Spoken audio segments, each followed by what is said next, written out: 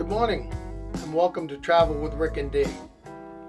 Today, hopefully, I am going to tackle this trash can slide for the last time.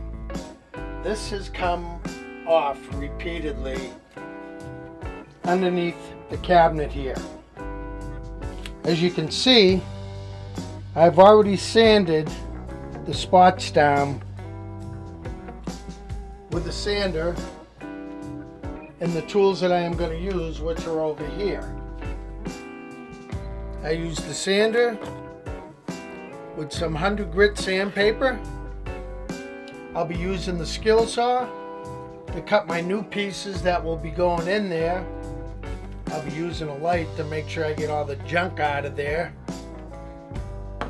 And then we'll be using the drill to put in the new screws and to secure the trash can retainer.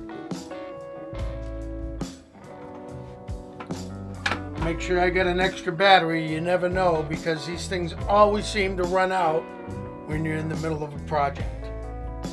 I'll be securing this wood down to the existing wood with liquid nail, which I got a small tube of it instead of a big tube.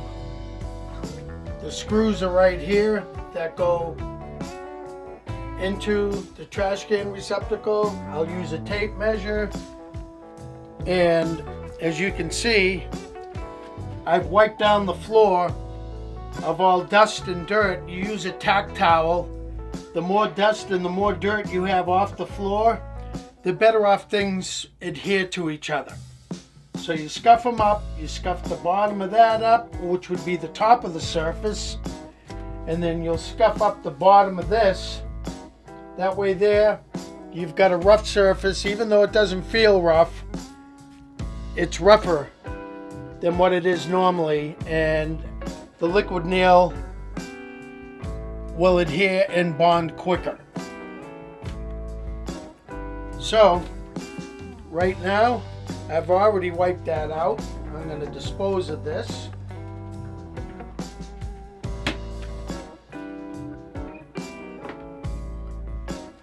I'm going to move my saw over, and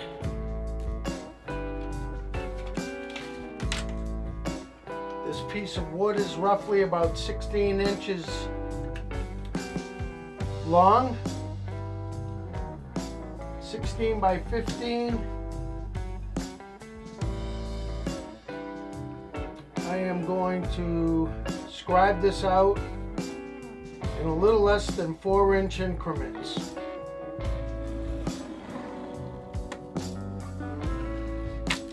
Old sheetrock way of marking stuff out.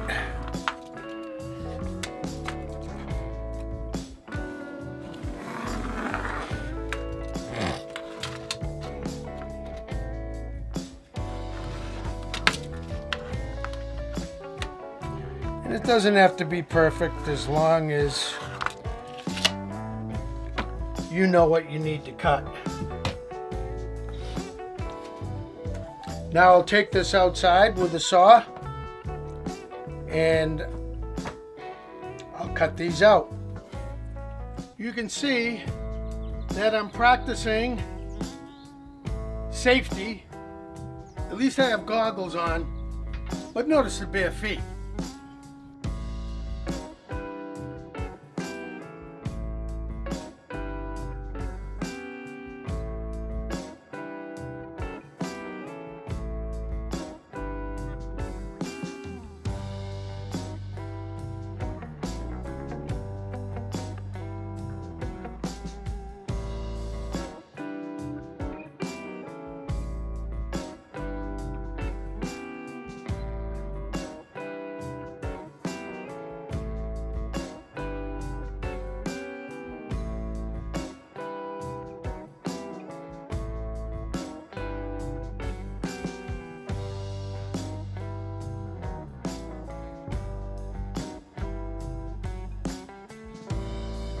So, before you start getting into cutting, bring everything outside and set yourself up a little workstation out here, as we did on our fire pit.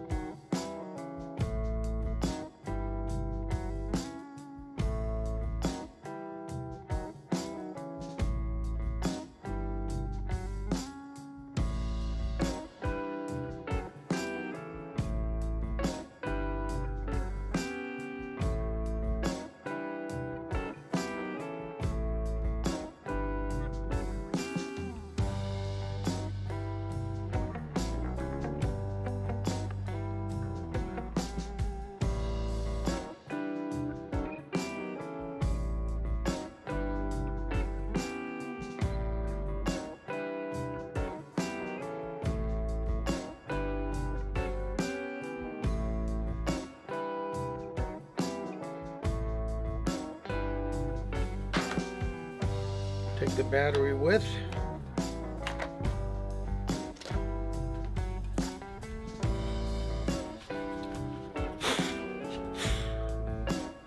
Try not to get my fingers on this other side because your body has oil that it naturally gives off. Not that that's really going to make any big of a difference, but the best in trying to keep it oil free, the better it'll stick. Here we are back inside with the material that I need to make sure that this thing doesn't pop off again like it has repeatedly. Right now I've got a utility blade. I'm going to use that to open up the liquid nail because these packages are always a pain in the butt. And anybody that knows anything about these plastic packages knows you always fight with them. So be careful with your knife so you don't run it down the side of your liquid nail package.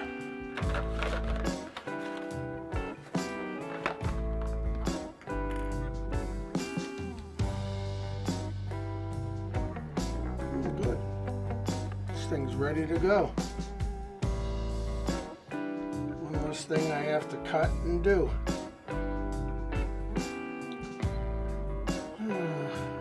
I think I will cut this right about here so I get a good flow of this stuff.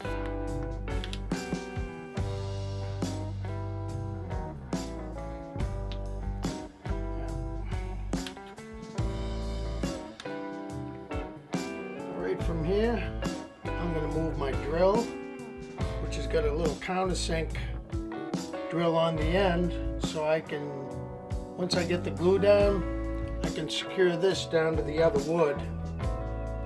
But that is after I put these two slats in place.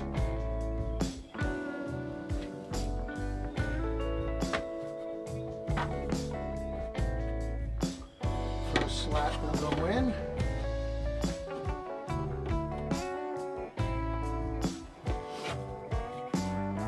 Glue her down in place with a PL 400.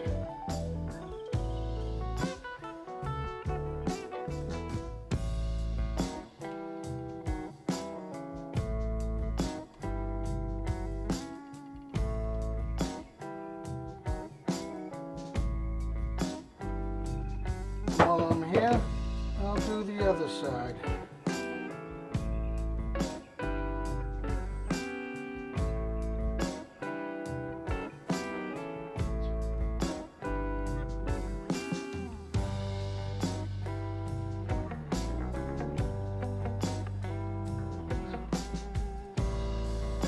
There's my pattern with the PL 400, which is a construction adhesive.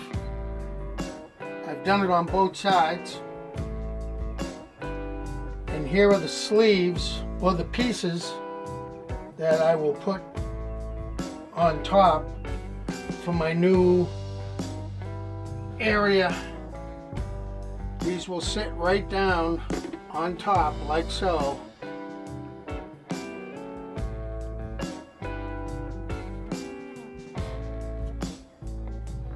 Make sure I use the sanded part to go down against the sanded part inside, which will give you a good area. Good area. Well, I've got those in there. I'm going to take this bit that counters down a little bit so the head of the screw will sit flush with the wood.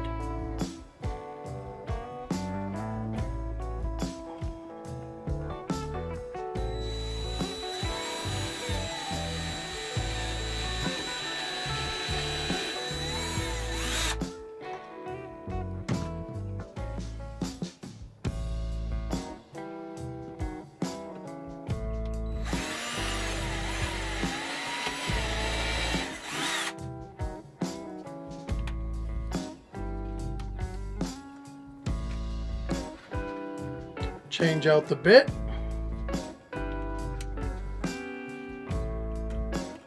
Good old magnetic tip.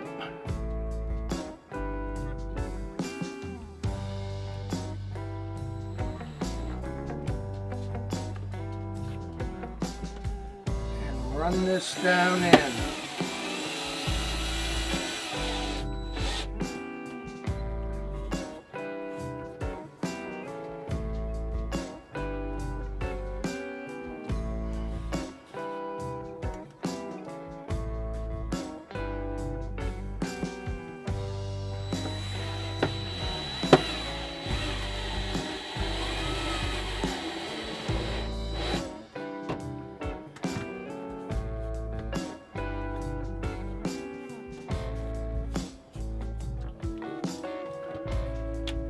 Do 2 more pilot holes in the back, like up front.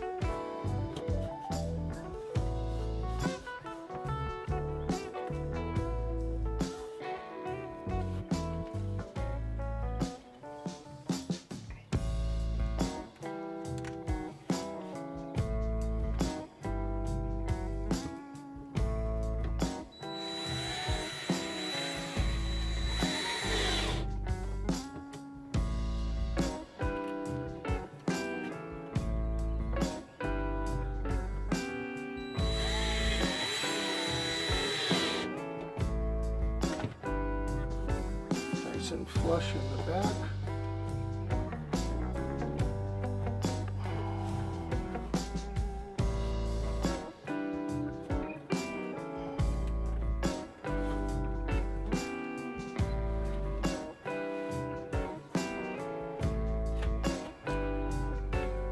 And we can let that set up for a little bit.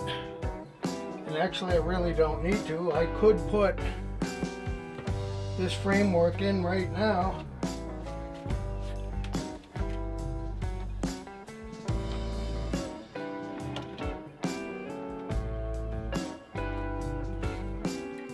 And really start screwing it in. This framework runs just like this. She comes right in.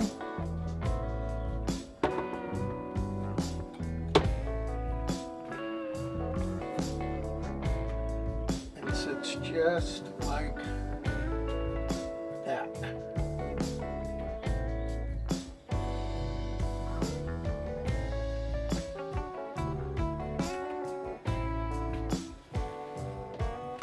So that's how she'll sit in there when it's all ready to go. Then she comes out, she goes back in.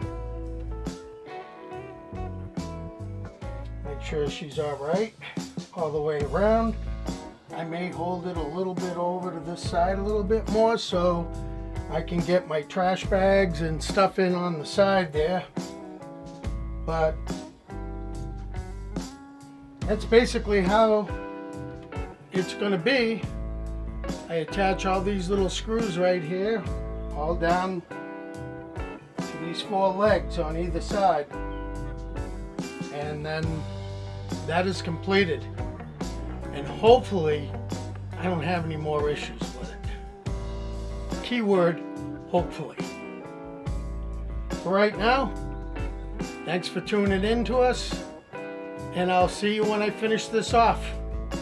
Hey, this is Rick again with Travel with Rick and D. We are finally putting in the trash can holder that allows your trash can to come in and out. After we put down the new wood sleeves, which are inside here, I also used the liquid nail on the bottom of both of these areas. Pre-drilled holes for the 4 screws, and then added the screws into the metal brackets. And what you end up with is this.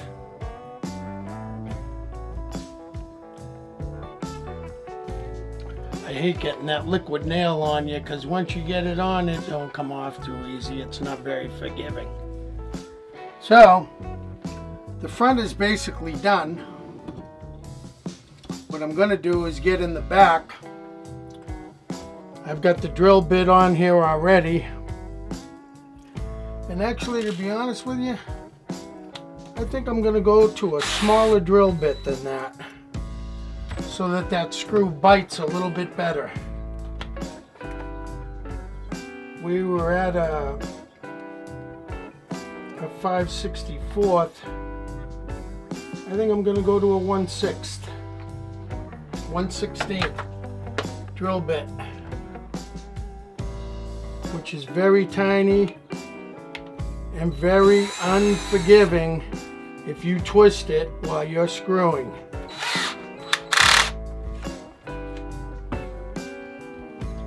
Get back in here. Now the fun part.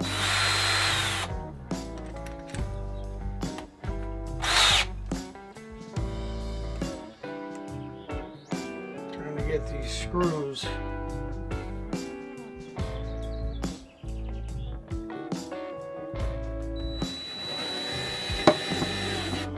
Wow.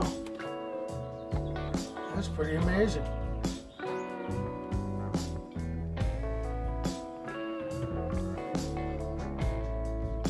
Two more, my friends.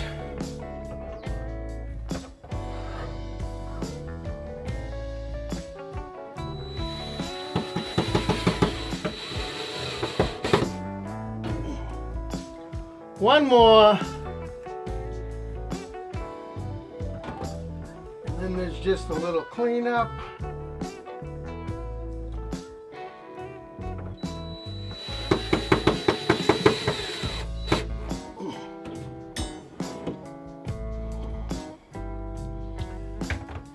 And we're good to go.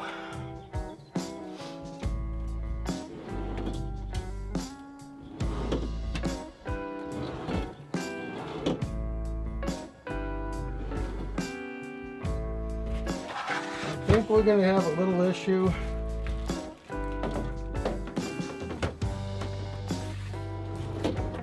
No issues whatsoever. Voila. Just like new. On this note, this is done. And I'll be looking to get into the next project because there's always a project when you own a fifth wheel. Thanks again. Look forward to seeing you on the road. Maybe I can give you a hand with something. This is Travel with Rick and D saying aloha. Thank you for watching our videos. We hope you enjoy them. We upload new videos every week. So don't forget to hit the like button and make sure you subscribe to our channel, Travel with Rick and D. Until next time, see you on the road.